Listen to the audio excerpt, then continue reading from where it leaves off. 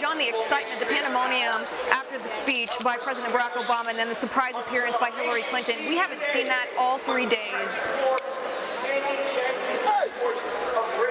Yes, that was pretty amazing. That was, everybody just went crazy. You could feel the emotion.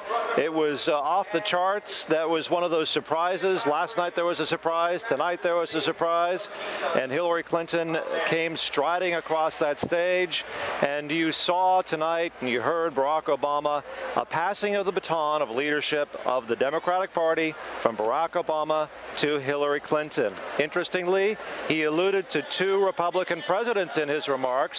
Ronald Reagan's famous allegory of the shining city on the hill, and also he talked about Teddy Roosevelt and the man in the arena. He said that Hillary Clinton is that woman in the arena, that she is a fighter, that she is going to take the democratic values forth, and she is going to make people proud to be Democrats. He also gave a slight allusion to the Bernie Sanders supporters, and he said, you can't just stay home.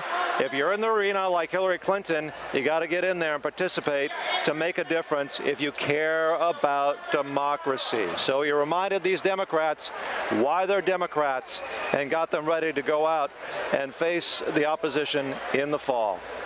Right, proving once again, like we've all seen these past 8 years, what a remarkable speaker he is. John Hines, thank you so much.